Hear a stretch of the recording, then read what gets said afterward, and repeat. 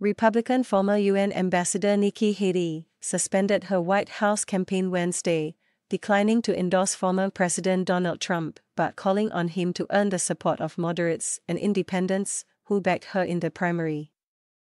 "It is now up to Donald Trump to earn the votes of those in our party and beyond it who did not support him, and I hope he does that," Haley said in a televised address in Charleston, South Carolina.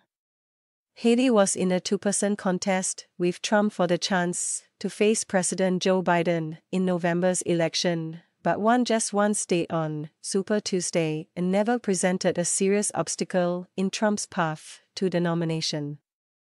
The 52-year-old was little known outside her native South Carolina before Trump tapped her as ambassador to the United Nations back in 2017 and used the high-profile UN post to cultivate an image as a plain-speaking conservative. She prided herself on being the last challenger standing between the chaos of Trump and the 2024 Republican White House nomination. "I am filled with gratitude for the outpouring of support we've received from all across our great country," Haley added. "But the time has now come to suspend my campaign. I said I wanted Americans to have their voices heard. I have done that. I have no regrets."